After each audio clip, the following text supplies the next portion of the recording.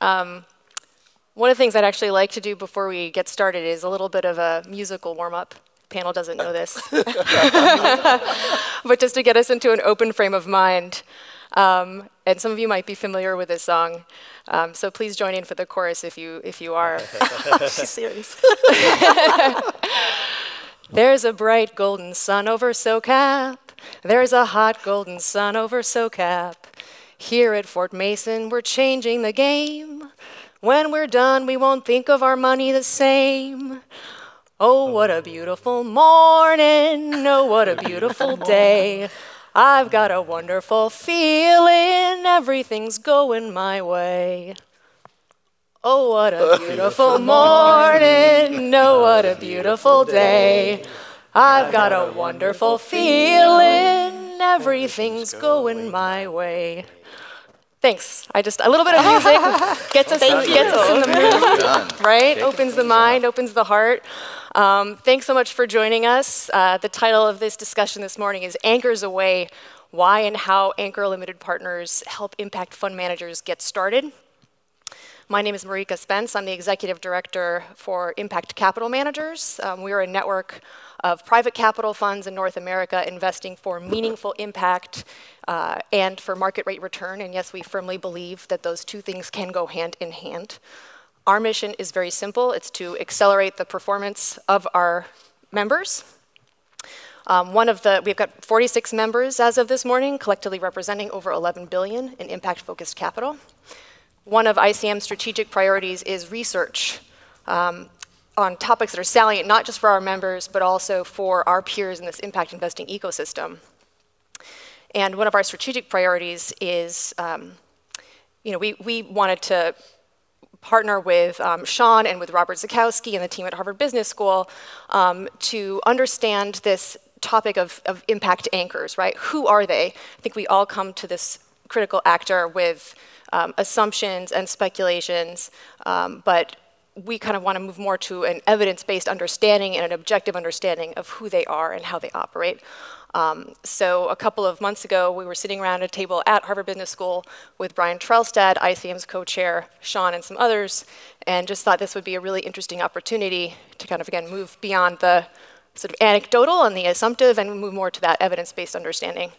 So we're excited to get an early look at some of those takeaways from that research today. But before we do that, I just want to quickly introduce our illustrious panel. It's going to be a fun conversation today.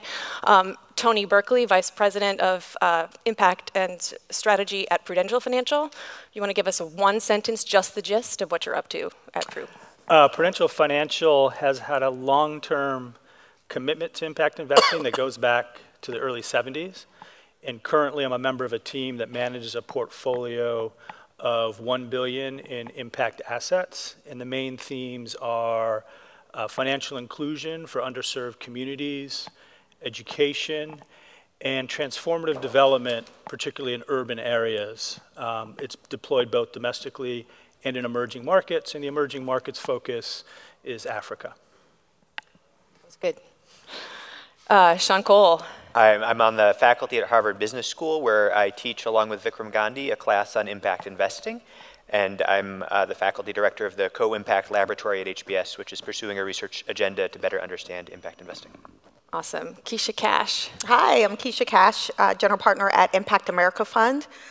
We are a venture capital firm that's investing to create more economic agency in underserved U.S. communities. We're currently managing 2 funds and are focused on software and tech-enabled businesses that as these companies scale, inherently they also scale that impact.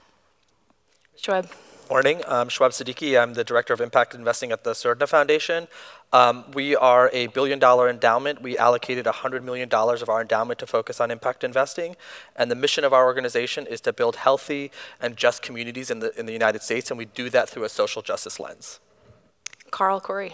Good morning. Karl Khoury, Arborview Capital, a DC-based private equity, growth equity investment firm. We focus entirely on energy resource efficiency and sustainability. Like Kesha, we're investing out of our second fund. Awesome. So Shawn, at this point, I'd love for you to walk us through some of these. Great. So I'll just takeaways. stand if that's all right, and hopefully the slides will come up. So this, as mentioned, this is work that's done with Rob Zukowski, who is the director of our Impact Collaboratory at Harvard Business School. And we're basically just trying to get some first data points on the role of anchor investing in the impact investing world. And so we define anchor investors as the first investor to make a substantial capital commitment to the fund. We aim to understand who they are, how important they are, how do they help the funds. We started off with a very light touch survey from 50 prominent impact funds, including the impact capital manager members. We have managed to collect data from 13 fund managers representing about 28 funds. And I should mention, as much as we feel we don't know as much as we would like to about impact investing, I think if you talk to the impact investors, both the GPs, LPs, and the portfolio companies, they say they're over-surveyed. And so we're now working with Wharton to try to come up with a coalition of the leading business schools that will coordinate our survey to only hit you once a year or once every 2 years, and then make that data accessible not just to the individuals who collected it, but to the broader academic community in a way that protects the confidentiality confidentiality needs. So it's a super simple survey. That's how you get people to actually answer it. We asked for the fund name, whether you're market rate or not. This entire data set and presentation focuses only on funds that are non-concessional, aspiring to achieve market rate. We get the year of the first close, the AUM of the first close, the number of investors in the first close, and the same for the last close. And then we gave them one table to fill out, which was who were your LPs? And then you'll notice the last column is, do you consider this LP an anchor? So we're basically relying on the judgment of the GP of the funds to say, yes, they were an anchor, no, they were not an anchor. We had, an interesting data set. We had a few very large funds, over $1 billion, that skews the averages, and so we're not including them in these summary statistics, and that leaves us with 28 funds in total, 70 distinct investors, and 23 distinct anchor investors.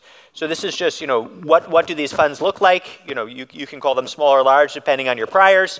They're closing at about, the median fund has a $21 million first close with 20 investors, so about $1 million per investor on average.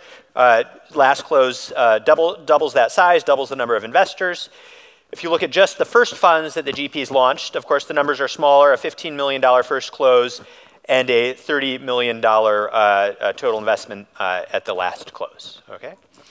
And you may have a sense that the industry is growing, and indeed the data support that hypothesis. The average size of the funds that were closed earlier, 2000 to 2005, is about half of that of the average size of the funds that were closed 2015 onwards. And so that, of course, as an academic, represents both greater investment and greater interest in the industry, but also presumably funds that survive to have a second or a third close do well and are larger. So there's both a compositional effect and an industry effect going on here.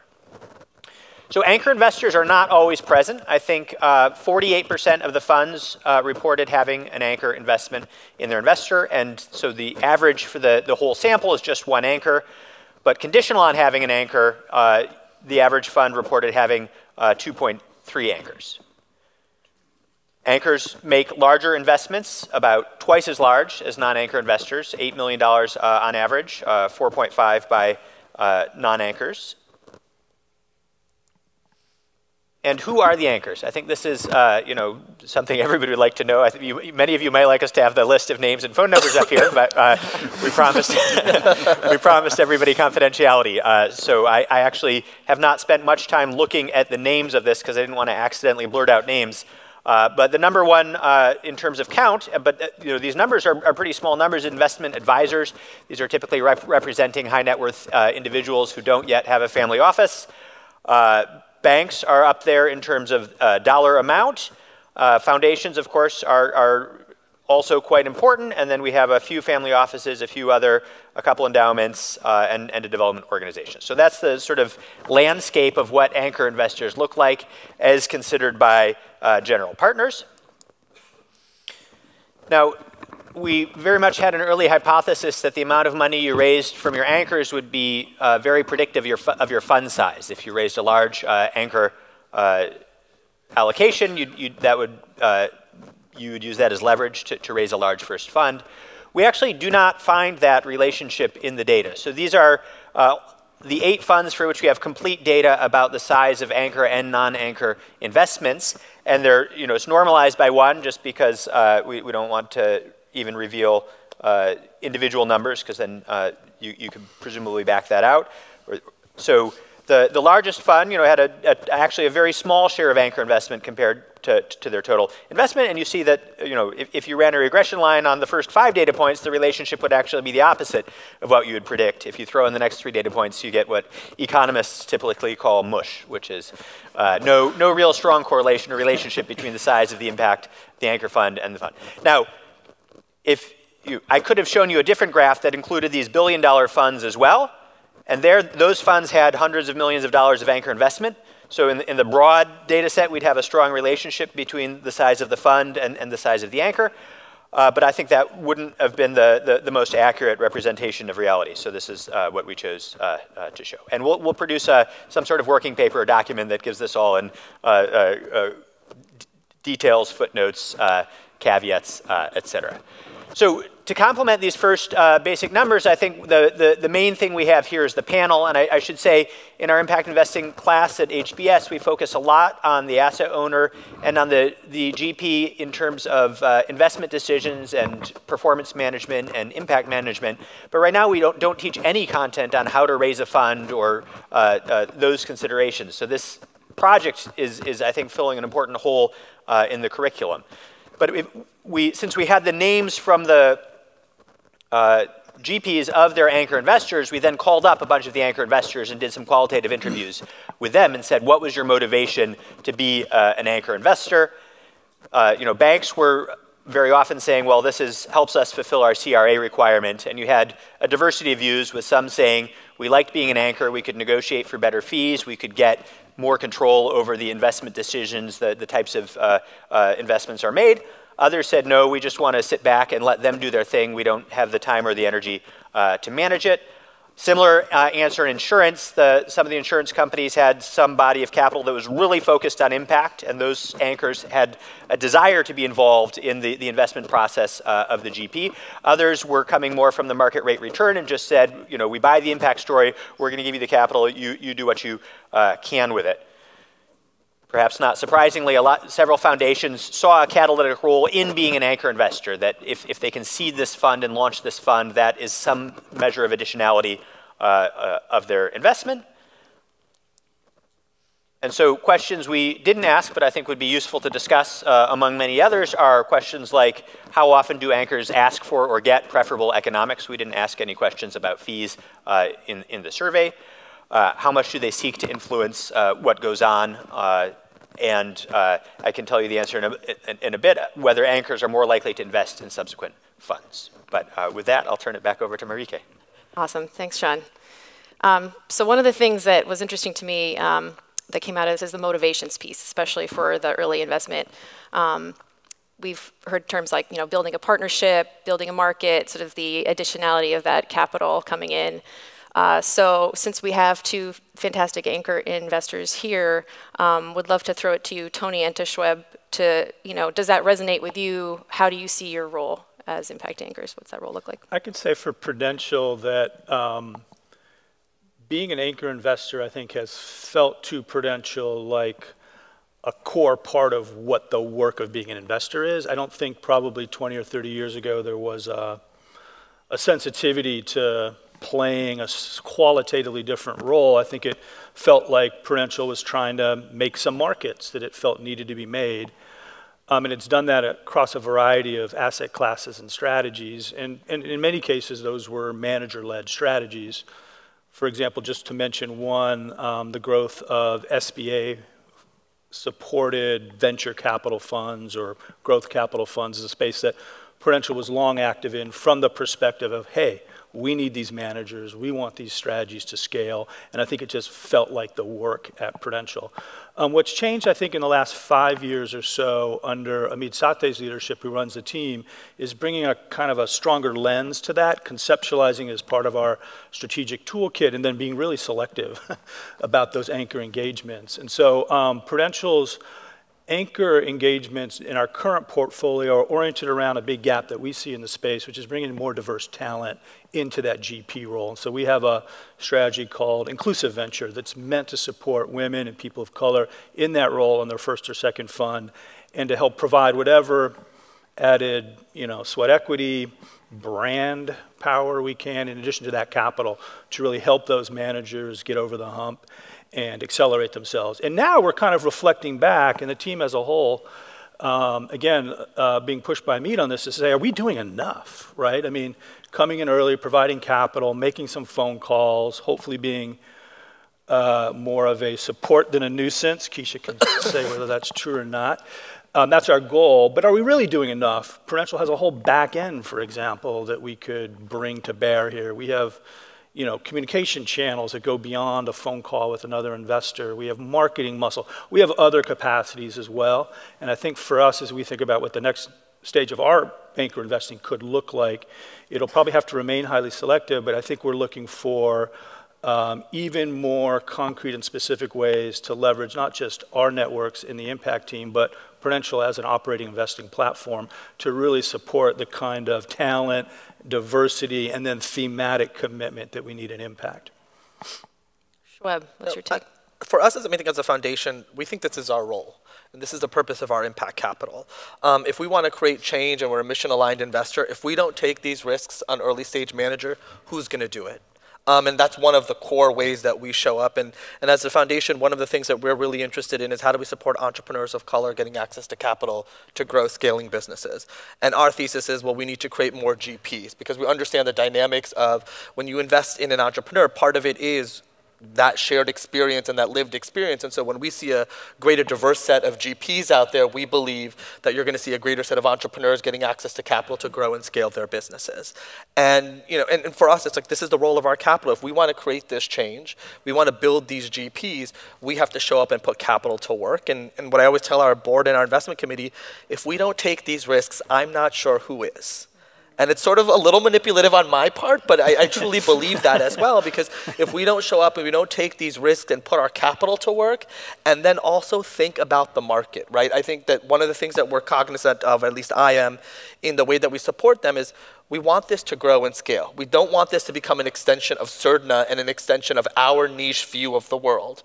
We recognize that each of our fund managers have to raise a broad swath of capital, and so we want to play that role of you're hitting on the areas, but we understand that it's going to be broader than exactly what we're focusing on. But that's because we're trying to build a market, right?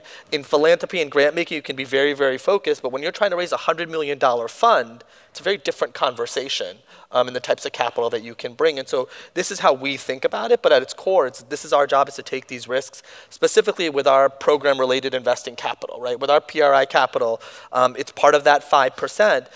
And when I joined Surdna, I came in, I'm like, why aren't we doing equity? We were doing a lot of debt deals, for example, and we have a small $18 million PRI portfolio. And I came in, I'm like, we should be taking all risk with this. If this all disappears, that's okay.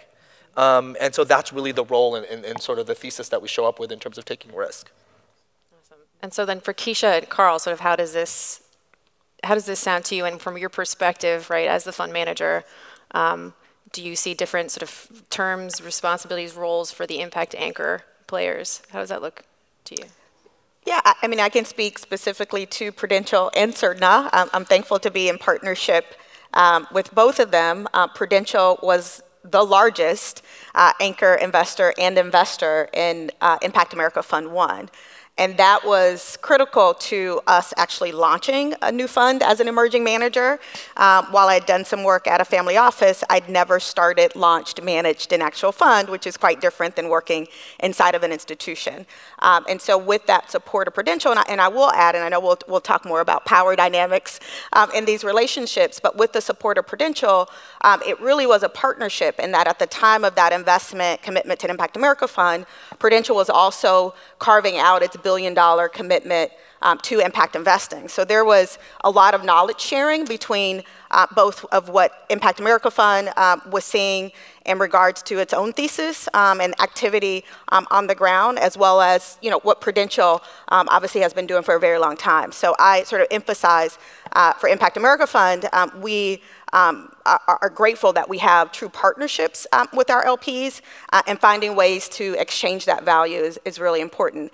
And then for Shuaib and Surdna, I'm thankful for all of my LPs, but this guy will go to bat for me. And Surdna's not a large investor. They're not the largest investor in our Fund 1 or Fund 2, but they have a very loud voice, thanks to Shuaib. And so we tag team at conferences. I don't have to do as much talking and poking. Shuaib's there on my behalf. In addition to that, the risk that he's willing to take, the risk, our belief is the same, that we're creating markets. The risk that they take on us allows us to take risk on those entrepreneurs. If you all heard Rod speak yesterday from Connexus, he said he was here in 2012, and it was that early stage impact capital that allowed him to build his business and then attract traditional capital. So the same, the risk that Surdna is taking to catalyze the ecosystem and fund managers allows us to move quickly and then invest in those entrepreneurs. I just add, I think this is why I'm so particular about everything looking market. Like, this is where when we talk about better economics, I'm like, no. This needs to look market, because if I want Kesha's fund to scale and be $100 million, if it doesn't look market, then everyone's going to be like, what is this? And if it's already like, this is a strange investment thesis, right. I've never seen a black woman running a venture capital fund before, so I'm uncomfortable on all levels. And then it's like, and the structure is funky. Like, this is where I get, no, this needs to look market. And this is where I push back on a lot of our peer LPs to be like, no, I'm all about market. It needs to look market. It needs to look market, because we're building a market and we want to attract capital beyond just impact investors and just philanthropy for us. I think our situation it's similar, but it's different in its own ways.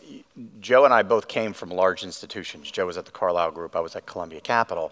And when we decided to start our own smaller, focused firm, we had to go and articulate to our former LPs what we were doing, and many of them hated it. I mean, we were saying we were going and doing environmental investing in a macro theme where we were all going to spend our dollars differently, and it was going to drive businesses where there was a cleaner, more sustainable economy outcome. And people said, well, what about wireless? Or what about what you did before? And so, very large, well-known investors that we all would love to have in our funds absolutely said, that's not what we're doing. Similar to what Kesha experienced, we had a really well-known, environmentally focused, multi-billion-dollar family foundation in DC that saw us at a Nature Conservancy meeting. They saw us at a Land for Public Trust meeting, Chesapeake Bay Foundation, and they came to us and said, you're experienced GPs, you're doing something different, but it's something that we can believe in. We can't create as much impact as we want with our money unless we seed other things that can then grow beyond our foundation. And it was a sunset foundation, so they'd signed on to the Giving Pledge.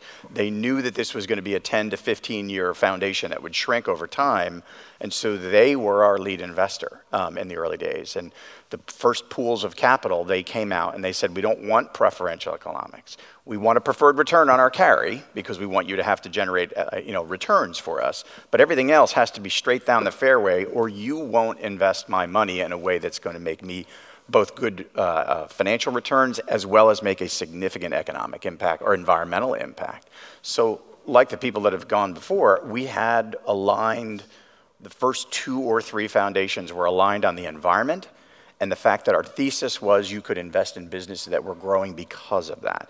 And because they didn't take preferential economics and they just wanted to be on the LP advisory committee to stay close to the firm, it allowed us freedom to build our business, because one of the things we didn't get into yet, but we will, is if people start taking money out of your pocket, and that's not to say there's anything wrong with that, fundamentally they should do what they want, it's their capital. But I didn't go from a $500 million fund each time to a $50 million fund to make current income. So if you take the capital out of my management company, I can't go hire the next person into the firm that hopefully will also be driving other things like social issues, diversity, inclusion. I can't do that if it's just Joe, Karl, and a CFO sitting in a room. So I do think it's important that as we're talking about this, you want these aligned investors, and you just don't want the quick money or the investor that comes in and says, I will seed you, but this is what I want in exchange. And so how do you, I think that anchor LPs might get this warm and fuzzy feeling, thinking about the additionality of that investment. And I'm just kind of curious, I want to ask you, Shawn, too, that's the feeling we have, right? Does the data bear that out, or do we not know? Does this study not take us there? Yeah, I would probably say that it's too early to say. Yeah. I think the early anchors and it's interesting. We know a lot now about the venture capital industry because that's been around for 40 years, and academics have studied it kind of to death. So we can sort of look at lessons from there. And there, a lot of the motivation for being an anchor investor seems to be initially just the prospect of extremely high returns. And so you might imagine that in this world, we're imagining a very high impact of getting in early, but also the option to then reinvest in subsequent funds and to learn about the fund early on, because there's a lot of persistence in the venture capital industry and a lot of and that's almost a puzzle. Why would people invest in poorly performing VC funds if they're highly performing VC funds? And the answer is that they're closed and there's limited access to them. So motivation for being an anchor investor in the VC world is you then have this option to reinvest. And I'm not sure we've seen that yet in the impact investing industry. We've had a few of my case protagonists have said that they're hard closed, no more money, but that's probably more of the exception than the norm to date. So we see, just to follow up on that, yeah. we do, because we've been around since 2008, we have a little bit of evidence now. Of the 3 largest early anchors, if you want to call it that pool, the anchor pool, one of our 3 went from $7 million in the last fund to $2 million in our current $50 million fund that we just closed. And I think Kesha and I were talking about it before. You could say that that's a negative and you have to explain that. What you're really trying to do is you're trying to emphasize the other pieces to the story. Our largest anchor has now, of the 100 million, has given us 12 million. We've returned 19, and there's a lot more to come. So they're our best advocate. And instead of me going out and talking about returns, we'll have someone get on the phone with one of our anchors, and it could be just like these 2 gentlemen, and they can say, we've invested 12, got 19 back, and we have 18.5% net IRRs. That's your best message. So even though we lost an anchor, and it was pretty frustrating when we got the phone call that they were going from 7 to 2 in the next fund, it's blocking and tackling. It's tactical. You have to just add to the pool. You have to articulate your message. You have to use the anchors that stand behind you, and you'll get through it. But it is frustrating. I mean, what I would add there too, I think being, when you are in the first fund, very much when Kesha came to speak to our board, I reminded our board, Kesha is an entrepreneur herself. We have to remember that. I think that this is where, oh, you're a GP. It's like, no, she's actually building a business. She's building, and we think about when venture, you're like, we follow on rounds. You got to be there to support. There's some signaling that happens, all of those things. Inside Surdna, when I joined, it was like, oh, we invested in Impact America Fund and we're done. And like, we should go somewhere else. I was like, no, that's not how it works, right? That I was very clear with Kesha. We need to be, it's a 10-year fund cycle. It's 3 years in. She's out there raising the next fund of capital. There's not a huge amount of data and information, but those that are sitting at the front lines of it and seeing everything have to sit there and show up both with dollars and say, yeah, no, we were there, and so we wanted to be part of the first close because we wanted to signal to our peers that this actually is a thing and we continue to believe in it. With the limited data set that we see, we're still supportive and we're willing to show up, and that's why even we were so particular about being part of that first close. Because we think people are, I would ask the question of why aren't all the other anchor LPs showing up? Is there a concern that they have if I'm coming into fund 2 and I necessarily wasn't part of fund 1? That's a natural question, and I think anchor LPs need to realize, and what we finally came to the place where everyone understood, we're trying to help build a platform. This isn't about one fund. This isn't about the impact of one fund. This is getting to $100 million, right? And how do we show up and support that process? And one day we're going to be like, we aren't going to invest in Kesha's fund because she has that capital, and we're going to go find that next fund that's early stage and try to go through that same process ourselves. And we think that's our impact. And one of my fears here is that the language around anchors, when we listen to ourselves talk about anchors, we talk about supporting and believing in the mission and wanting that catalytic impact. And those are wonderful things, but they're the kinds of motivations that don't always embed themselves deeply in organizations. And so when staff leave and strategies change and priorities morph and the world is different, the drivers of that relationship that kind of cause the anchor or the early seeding to happen can get attenuated, and it leaves managers in a very tricky position, I think, as Shuaib is basically saying of having to then explain why that anchor, who they called an anchor, and built up like the anchor, is no longer there in Fund 2. And it actually has a real potential negative additionality at that point. And I think one of the tools in our toolkit as impact investors that we can spend more time on building out and develop a little more of a collective or common knowledge approach to is what I have called a learning return, right? So we got our 3 basic returns, right? Those are highly motivational for us. There's financial benefit, useful for the investing institution. There's the social benefit, going out there to community and society, the environmental benefit, going out there even more broadly. But what is the real institutional gain beyond the dollars that an institution can understand and get focused on and quantify, share internally, document internally in a way that if there's a handoff of that relationship, it can provide support for continuing it. And this notion of a strategic learning return where these institutions have interest areas and thematic areas that may be a part of their purpose, could also be linked to their kind of core business processes. Like Prudential needs to know, as an organization, a financial services organization, how you provide inclusive financial services to grow the market for its services. Prudential needs to know that, and I assure you that Prudential does not have as good intel as smaller, more nimble alternative financial service companies.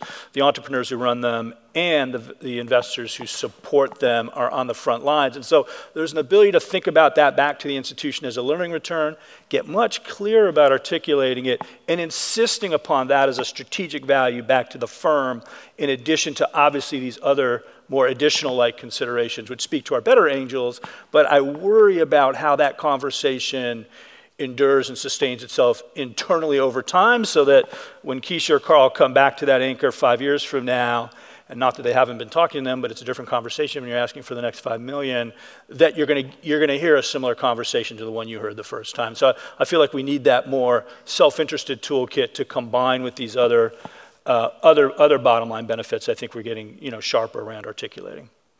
Can I just briefly say, that was a surprising finding in the data actually, was if you look at first funds that then raised a second fund, 25% of the LPs in the first fund invested in the second fund in the data. This is probably only 10 or 12 funds, so it's not a huge data set. But among the anchors, it was actually only 1 in 10 made it into the second round. So it seems like there may be this mission that we want to go forth and seed, we're Johnny Appleseed, throwing our seeds all over rather than sitting around and harvesting the apples as best we can. And there may be returns implications there, because the research on PE shows that endowments do really well in the private equity space exactly because they get to know their funds when they make the first investments in the first round, and they make a very intelligent decision about whether to reinvest in the second fund when all they care about is returns.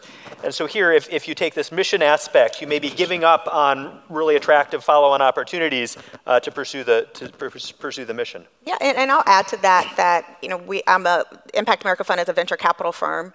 Venture capital, while we see, the media, it feels like people are getting rich overnight, it is a long game. Most of these returns are not happening, before year 7 if you're lucky, and really it's year 10 and 12 with that extension. And so because it's a long game, and companies like funds, the fund success is dependent upon the company's success. These companies, if you're investing at the early stage, we're post-seed, pre-Series A, while we want high growth, and it's happening, we also, in our case, want impact.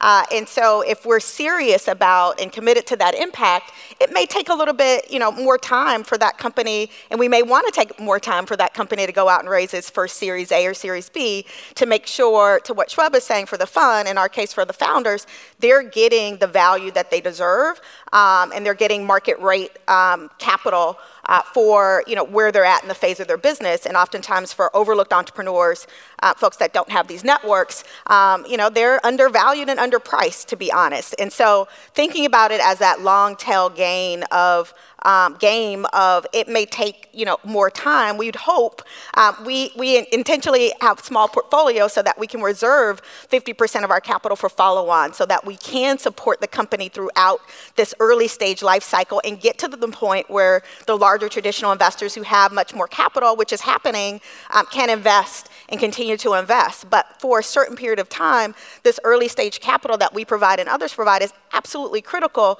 if we want to see a pipeline of impact-oriented oriented, diverse companies into the mainstream VC landscape. Well, and that crosses over. Here's an interesting point. So what Kesha just said, I agree with 100%. And as a growth equity investor, even though we're small, our average company is doing about 5 million of revenue. We have a slide in our deck that says our strategy takes patience. The average value creation in our portfolio is at year 6. And it's because we're not doing follow-on investments in Alphabet City rounds. We often will do 1 or 2 investments over the course of that 5, 6, 7-year hold period. And what we found is that those businesses are scaling. It takes time to put in the human, the infrastructure, and build the platform such that it's ready to scale in an execution mode over time. We still hold an ownership percentage in our first investment, which we did 10 years ago. And so I think you need to have patience. I'm not sure if that's environmental, I'm not sure if that's impact, but we have seen that even in our portfolio where our companies are a little bit more mature than Kesha's, we have had to go and explain to LPs who come and say, well, why haven't, where are the returns in Fund 1, which is a 2012 fund? That fund's going to be a 2 to 3x fund, but it's just now that you're seeing the revenue growth and the EBITDA growth that we talked to people about 7 years ago. So I think she's right, and I think it goes to Shuaib's point, I think it goes to Tony's point, that if you're going into this strategy and allocation as just a portion of your VC/PE portfolio, and you think it's automatically going to be identical, it's not. Fund sizes are sometimes smaller. You're doing things with additionality and a real strategy, and even if it takes a little bit longer, so the IRRs may not be the same, the multiple on invested capital and the impact, the total impact that you can create should be what drives your investment decision. And when you hear someone like Shuaib say this, or you hear Tony say this, it's not across the entire industry. I want to make sure we're being really upfront about this. These two gentlemen have talked about things that I have been doing this for 25 years, and 90% of the people we speak to do not say the things that they're saying on that. Now, that doesn't mean it's not changing, but I do think we have to be realistic. Right. Exactly. The point on patience, so I want to add, because I think that this is what I do internally, especially even when we took a look at our endowment. There's a lot of patience that actually exists in the endowment. I think the second you slap an impact label on something, everyone's like, well.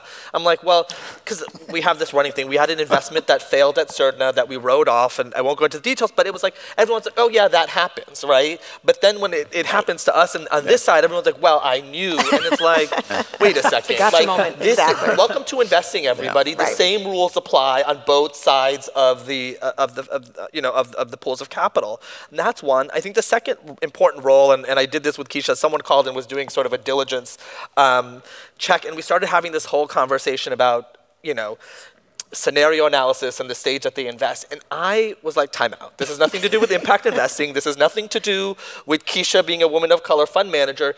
Do you understand that this is a post-seed Series A fund, right? And you understand the risks around that. And literally I was stepping back and like, the 3 questions she should really be asking is product market fit, is this the team, and how do the unit economics scale? Scenario analysis is not relevant at all in this discussion.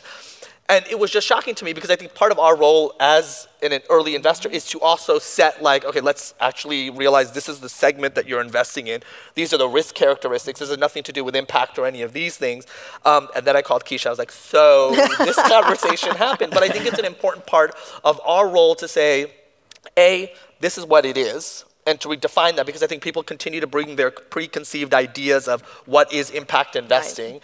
And our job as LPs is to support what your respective visions are of what you're trying to achieve and why that matters. And also sometimes have conversations with prospective LPs that you all may not necessarily be able to have, right? And I think that that's another sort of important piece that we need to continue to play. And I think that that's part of our role. And I go, if we were directly investing in a company, we'd be doing the exact same thing.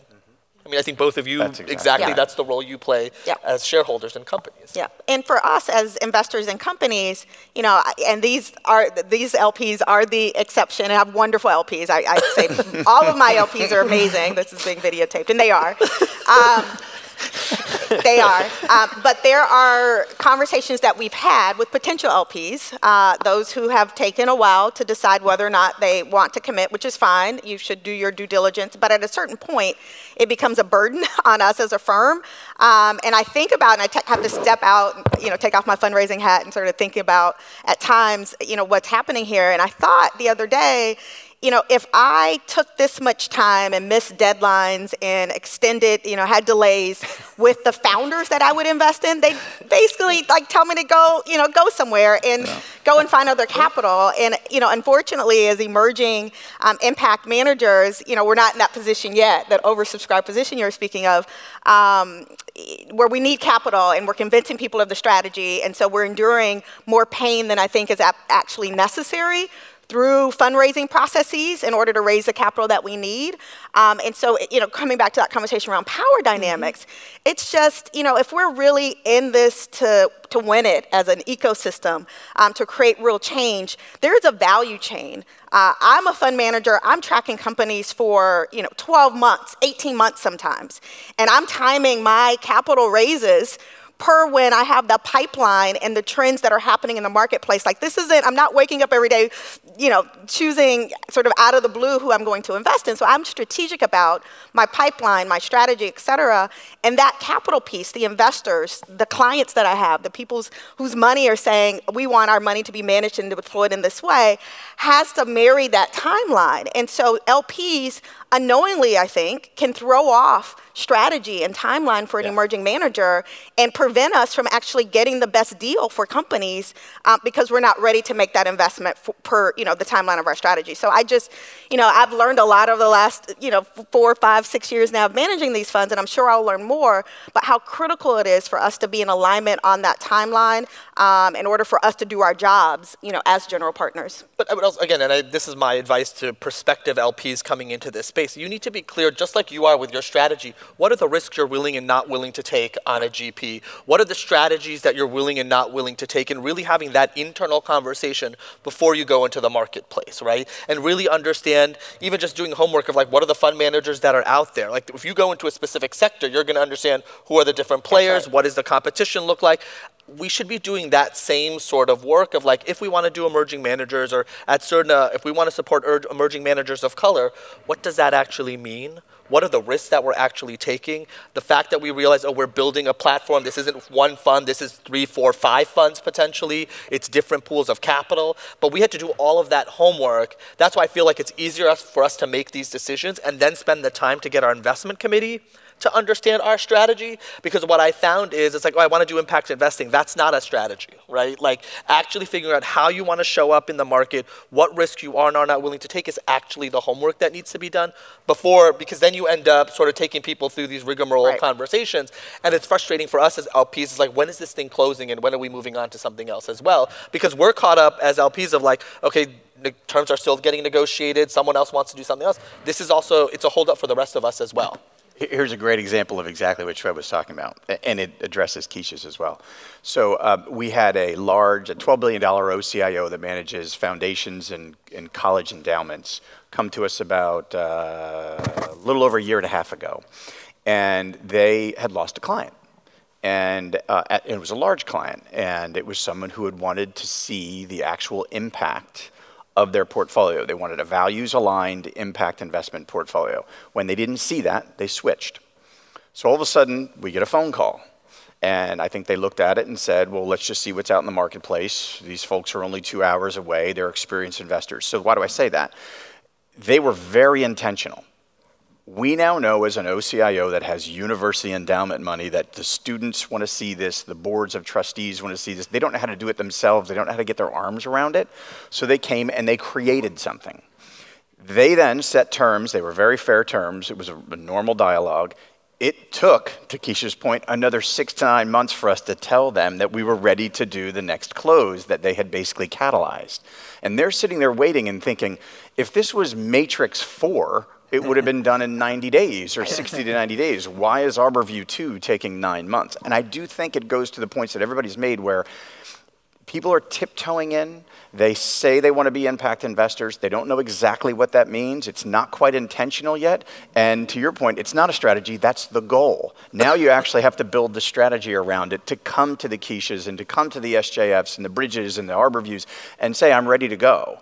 And I think we need to be patient as GPs because it's really frustrating, but we also need to make sure that we're guiding new conversations to the other LPs in the industry to say, before we keep going on this dialogue, why don't you look to some of the other LPs and see how they develop their strategy so that you can make some progress before you spend 9 months, getting to know me.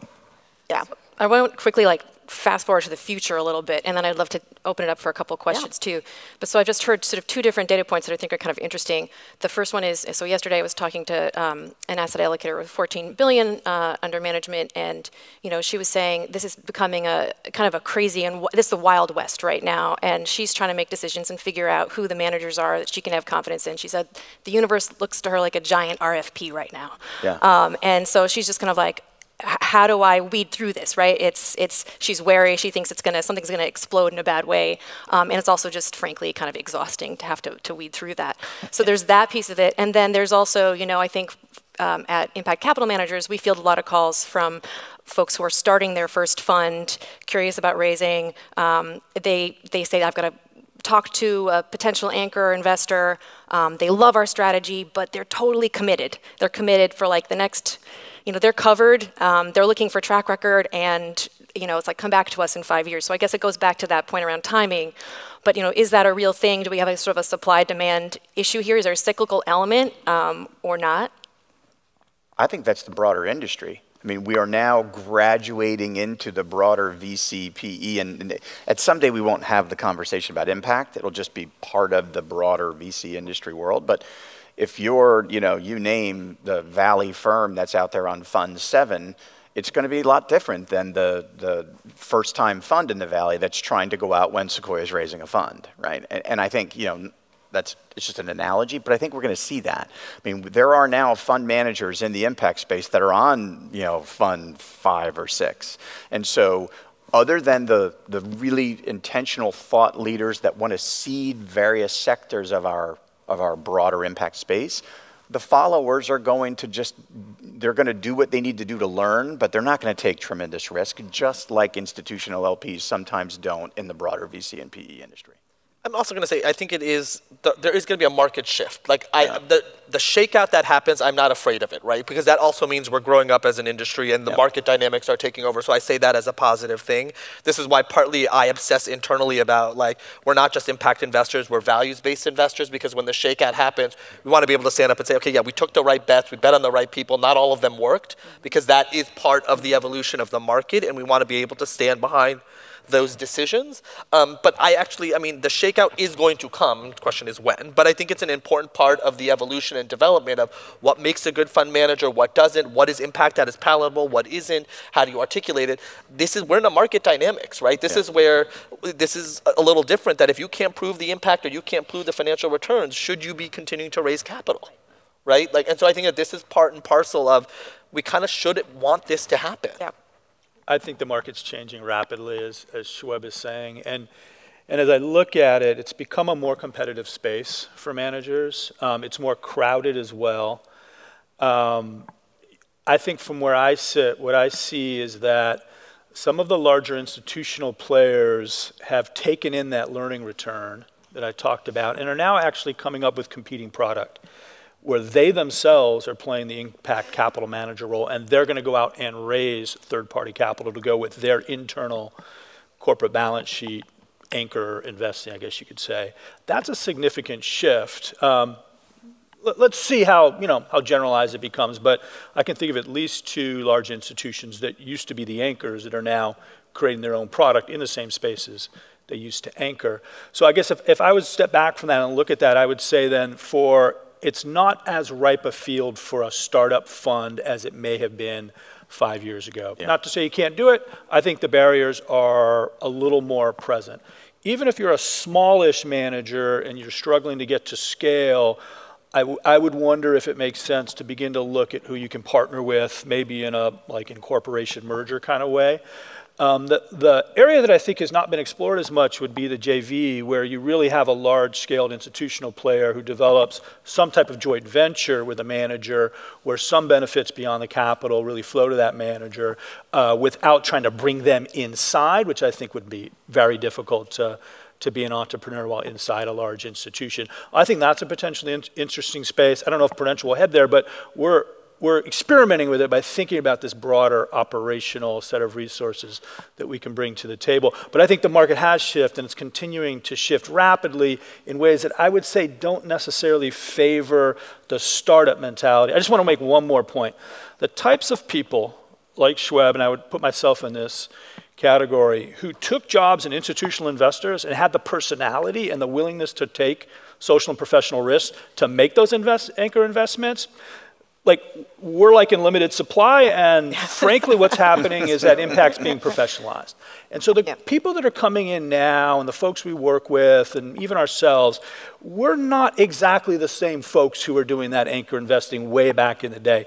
And so I think we just have to really be honest about the shifts that we see in the sector. And then I think for entrepreneurs who want to create, investable vehicles, intermediaries of different kinds, I think you have to think about the playbook differently. And that old playbook of, hey, let me get that meeting with the person at the family office or even the principal or the empowered player in the institutional asset owner group, and I can make it happen off that meeting, I think is going to get harder and harder to kind of reproduce as the playbook. Yeah, and then I'll add to that in saying, being very mindful for those of you who are exploring the idea of raising funds or have a strategy, taking the time to really think about your thesis, and does it stand up as something unique in this crowded and ever-growing space of fund managers that want to manage an impact fund? So being very clear about your thesis, and I think there is a way to what Tony's saying is to get those institutional resources without necessarily having to sell your soul to the institution. It may work in some cases, and I'm not, I'll never say never, but I think if you have a unique impact strategy and you are intentional about who you bring around the table, for our Fund 2, Kellogg Foundation, the Kellogg Foundation is a large investor, and they are, I can't keep track of Cynthia and team. They have obviously a handprint here at SOCAP to build the institution, but their support of us as a fund is incredible. And they're thinking about those, what do they have internally in terms of communications and other support resources, leadership training for our emerging team. What else can they do to provide that support as an LP? I think, what I'd love to see, and I know there will be a shakeout and there will be different forms of this. It will come out of institutions. Folks will partner with institutions. But I hope, teams like SJF and Arbor and those of you who have created independent platforms to really do this work in a way that institutions may not be able to do as deeply. It's really important that that independent thinking stays true in the impact investing space. I would just add, I think I agree with everything that Tony has said. I think the one risk that I would highlight is that one of the things that we think about is that if it's just the same institutions coming in, are they recreating the same paradigm, the same challenges and the same issues, and it's just a different set? And so, for example, if it is all those big firms, it's the same people doing the same thing, and are we seeing different faces, different voices, and different perspectives? And so we are very cognizant of that, one, but also two, Carlyle Group didn't just raise hundreds of millions of dollars one day and showed up. If you actually read, that firm was built over time to the place where it is today. And I think that we forget that, because everyone's like, oh, but this firm, but that firm. I was like, they started with nothing. They started in these one-off deals. Yeah. They did 3 one-off deals. With a bunch of friends based in DC that were all in government, right? We did the same thing. We didn't raise a fund until we had done 3 one-off deals. And so, but this is where we look at both of you as like, this is where we also have to recognize that we have to take that long-term view to be like, do we believe that these could become the premier institutions that are out there? Not today. And when you see the billions of dollars, and I agree with Tony, they may not be able to do it the same way these guys, because being smaller and nimble has a different line of sight into the marketplace. You recognize underpriced assets in a different way that they simply don't see. There's transaction sizes you can do that they can't do. So there's that balancing as well in terms of thinking about that also. Awesome. So we're at time, and so I know I said we were going to take questions, and I was just kidding. we are not going to do that, but I would assume that everybody here, this is a conversation I feel like we could go on for like a couple more hours on this. Are you all willing to take questions from people after, can people meet up with you after to continue this? Thank you so much for joining. Thank you to our panelists.